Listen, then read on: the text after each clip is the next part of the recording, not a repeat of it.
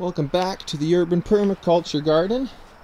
It's June 7th, and boy have we had lots of change and new plants and lots to show ya. First off, strawberries.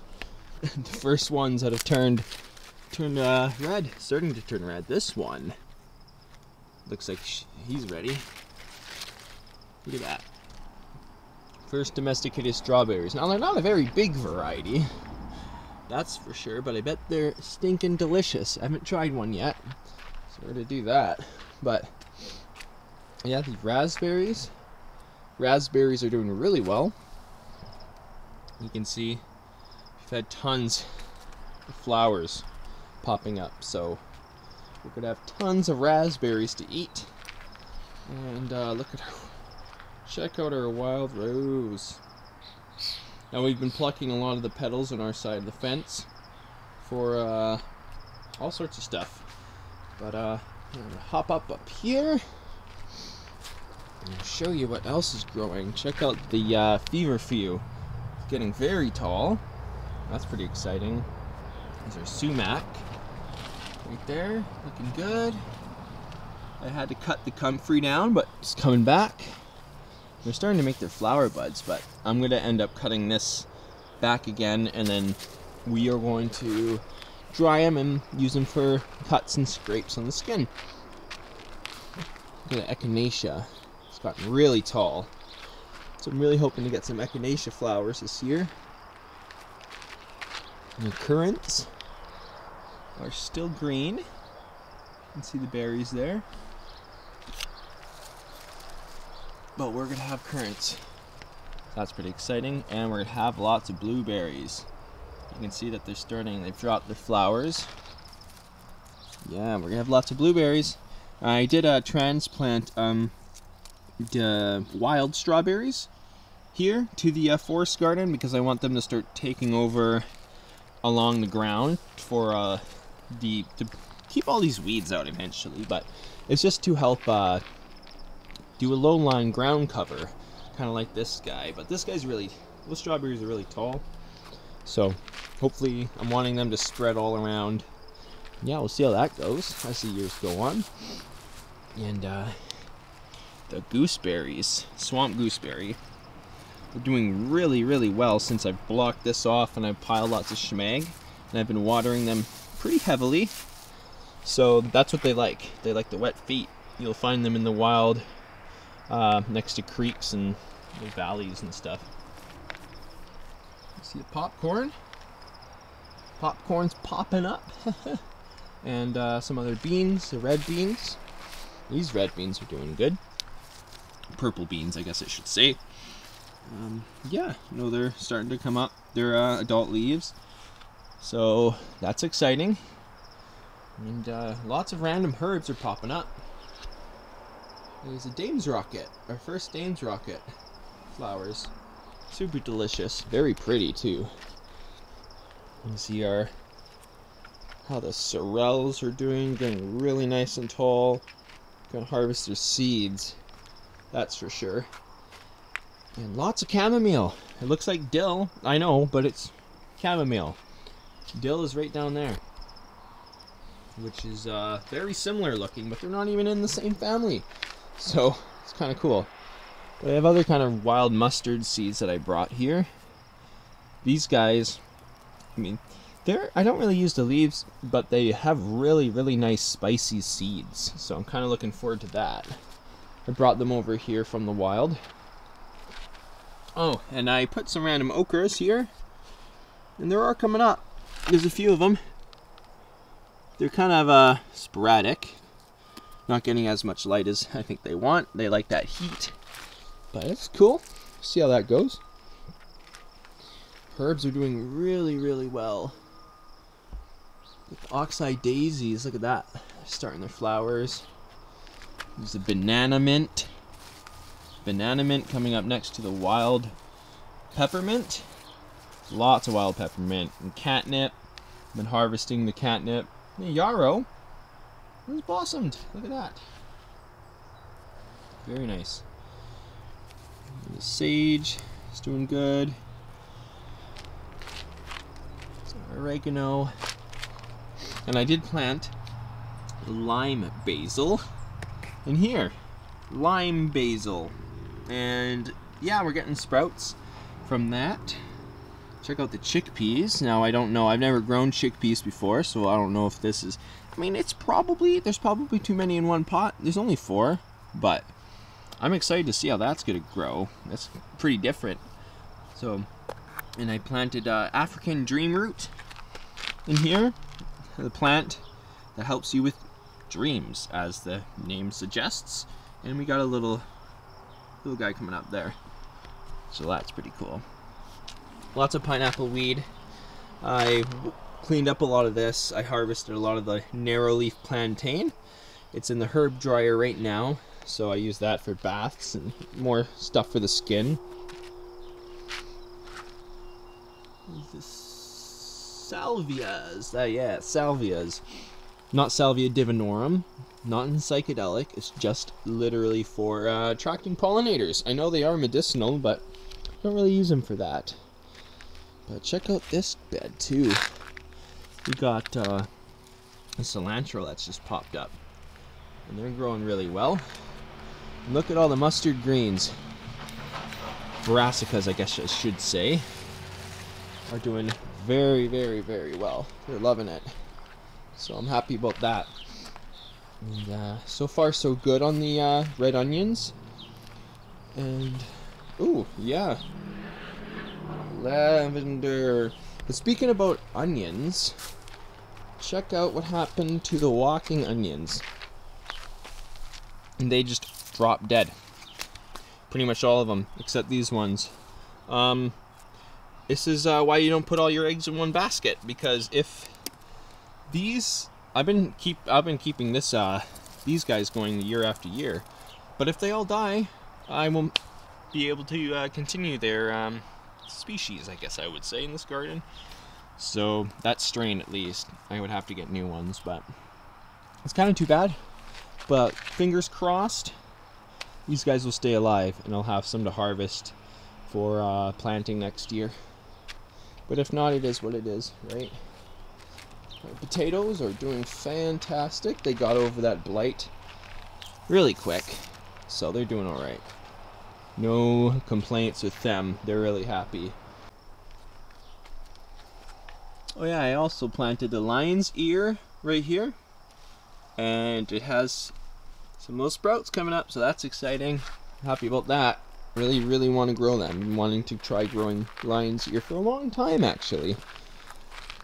Check out the zucchinis. Looking really nice. Looking awesome. And we also got the eggplants coming up in a few locations here. So I really hope the eggplants do good. They really like the warm weather, so we'll see how it goes throughout the summer. These are all little weeds in here, but I put 3 beans in here. You can see the bean is starting to come up there. The other one's coming up there. That's kind of cool. Just for the heck of it, to see if they'll even grow in that little tiny container. Yeah, once again, mints for days. Look at all the chocolate mint. The chocolate mint's completely taken over this year in this garden. I mean, the wild mint is in there too, and the lemon balm is kind of trying to get light, but the lemon balm is kind of popped up over here this time. I hope it does. Oh, it smells so good. I hope it does well. I'm just gonna let it grow as tall as possible. All the mints. I'm letting them grow until they pop up their seeds. Well, they start to flower, and then I'll trim them all down. And we'll have tons and tons of chocolate mint to give away for Christmas and all sorts of stuff. Over here, check out these okras. They're looking really good.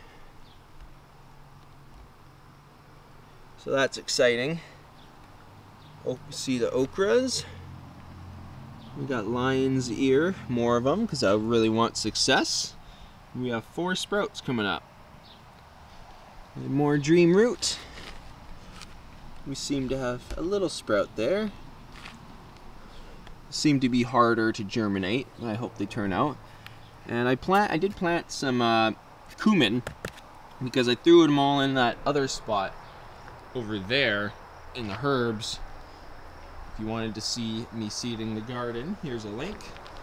But yeah, I'm not going to do that next year because that's how I waste a ton of seeds, because a lot of the seeds from those herbs, I put all my eggs in one basket and I freaking threw all the seeds in there, and now I'm getting no sprouts. So with special herbs, I'm going to start planting them in pots. So notes taken for next year.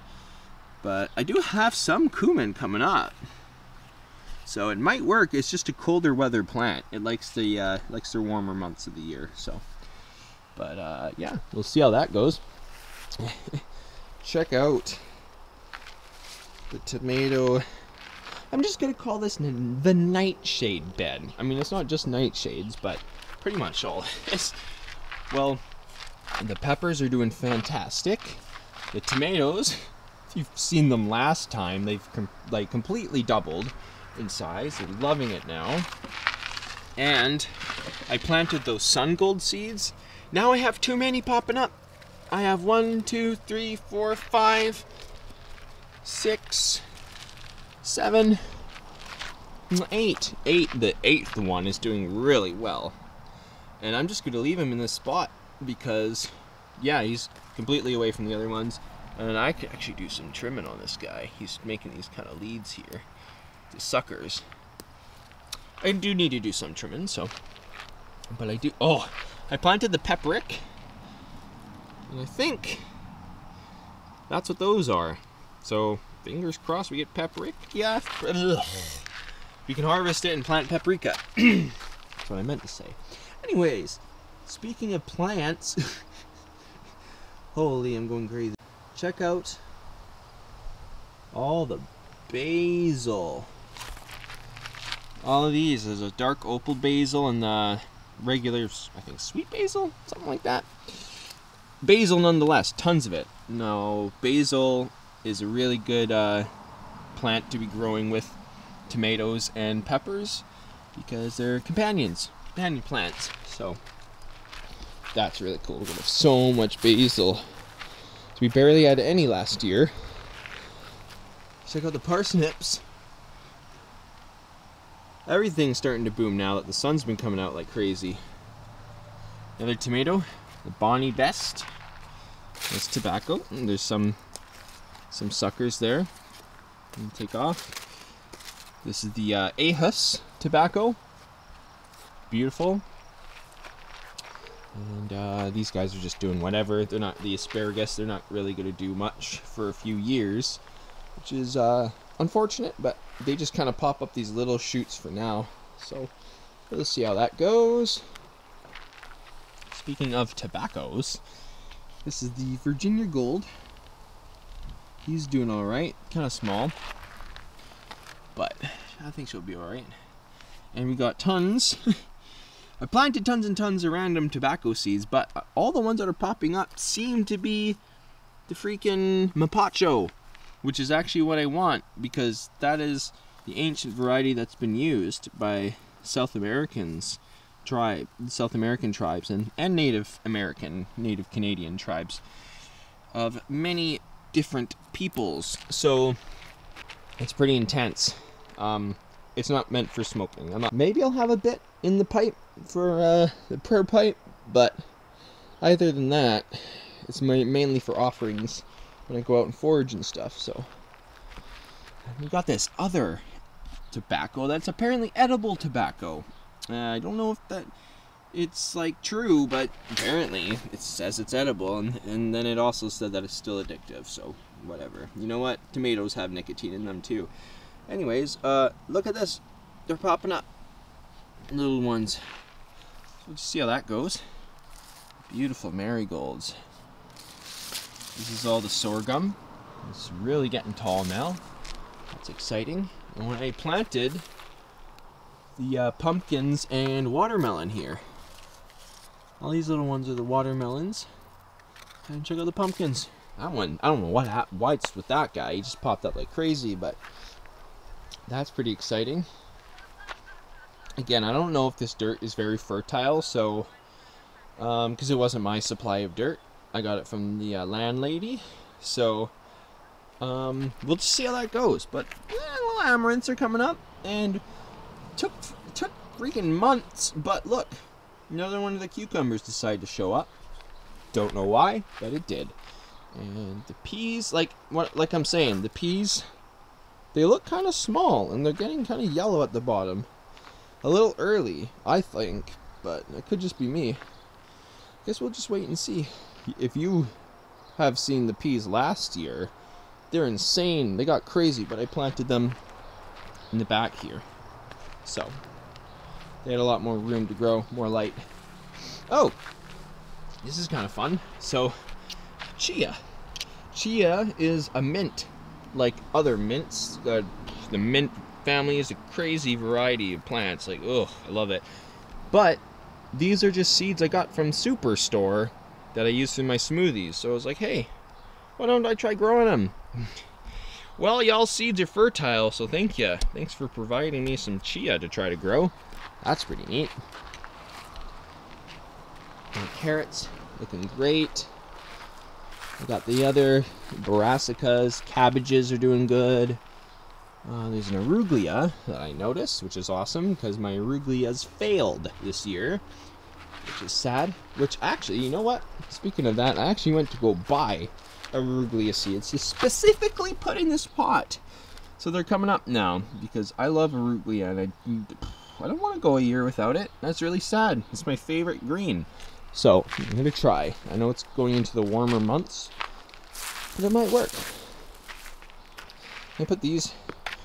Check out the crocs. Anyways, I put these brassicas. I transplanted them here from that other bed, and they're kind of sad. But this is the dirt from that I dig out of there behind the compost, and it's really fertile dirt, but it's very clay, very much like a clay soil. You can just tell the difference from the garden soil and this soil, like just very clay. But they might do all right. Somebody was eating them, but the artichoke's doing good. And this is a weed for people, but it's edible. And I haven't really had it growing around the yard, so I'm just letting it grow here because it's really tasty, actually, believe it or not. Oh, and for some reason, okay, freaking, I can never find actual wood sorrel anywhere in the wild here. And it decided to pop up. It decided to pop up in this pot for some reason. So I really wanted to get big. So just wait and see. That artichoke is doing good. More beautiful flowers. And 3 sisters. Oh, fantastic. I'm so happy with this bed so far. One thing though, I planted patty pan squash here and spaghetti squash over here. And those patty pan squash seeds don't really seem to be very fertile. I planted them a few times and never really got much success. So none of them are popping up on this side, but it's alright because we got 4 of the spaghetti squash and they're just going to spread out through here. And we have so many plants in this bed already. Like, oh, it's amazing. The Anasazi corn's doing really well. We got 2 varieties of pole beans. You can tell these ones are darker, these ones are lighter. I don't really know what the difference is yet because I got both seeds from my dad, from what he grows. So, but they're doing really, really well. They're also coming up on this side. Oh, that's so awesome. So we're gonna have tons of beans. And this is Swiss chard. Just popping up in the back here, so I'm just gonna leave them there. This is kind of fun because they're kind of still weeds in the garden. I've had to clean up so many of them. Oh, this is kind of fun. So we got these cans of soup, and they came with little tomato seed packets. So we just stuck them in here just to see what happens. I thought it would be kind of fun. We don't know if we'll get anything out of them, of course, but why not try? They're provided. So. Wildflowers, look at this, look at these guys. Got some new flowers popping up. Very pretty. But yeah, lots of flowers. And for some reason, we're not really getting any of those melons that we wanted coming out of here. So this is notes taken for this area too. Not a vegetable area. Wildflowers. This is all just going to be the wildflowers. So, oh yeah, and this guy's doing really well. There's a freaking, don't need you there, but they're doing good. The irises have finished their season. They're all done for the year. Just came and went real fast. Check out the rhubarb. Look at this. Look at the size of this. That's enough seeds to provide to all of town, the entire town. Well, maybe not, but I'm just saying, like, holy, that's ridiculous.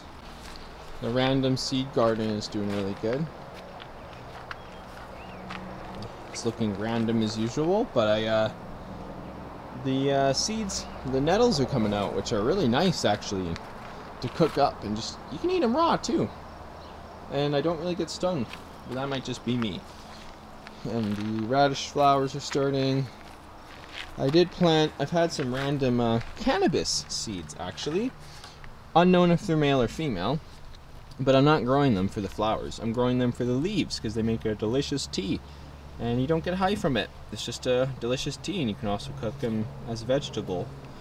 And I'm disguising them as cinquefoil, not like I really need to because it's legal here where I live in Canada, but it's also just kind of, it's an experiment. I don't know if it's really gonna work, but I got a little sprout, so we'll just see how that goes, just for funsies. I like it. And yeah, there's the hole I've been thinking. Anyways, ooh, storms are rolling in, but check out see, this is what I mean by this brassica garden was a complete, well, I guess not a complete failure, because look at all the flowers that we could harvest for salad. There you go, positivity. Yeah, but I'm just saying, like, what the heck. Same thing with this bed. My mistake, and I take full responsibility for my actions. But I can still, I might just get rid of all these eventually and like wean out some of them maybe to grow bigger if possible, but a lot of this I might just chop them and do microgreens freaking salad because it's kind of ridiculous. And maybe I'll be able to grow other plants in here for the August planting season. So we'll just see how that goes. But again, more notes taken for next year. I've learned a lot this year, that's for sure. There's been lots of new things I've been discovering, and I'm adapting and growing and learning more how to grow better, garden, and it's very exciting. So, but yeah, thanks for watching this update once again. And yeah, oh wait, I almost forgot. I'm sorry, I almost forgot this, our grapes. Check it out. We're getting bundles of grapes this year. Tons of them. Everywhere. I can't even count how many we have because there's so much. And they're down here. So I'm really excited about that. I really hope we get tons of grapes. That'd be really fun. Really awesome. I need more fruit in my life. Yeah, look at all that dill. Well, that's pretty much it though. Again, thanks for watching this update of the urban permaculture garden. I'm learning a lot this year. Yeah, so stay tuned for more updates and more crazy other bush camping videos in the future. So like, comment, subscribe, whatever, and I'll see you in the next one. Have a good day.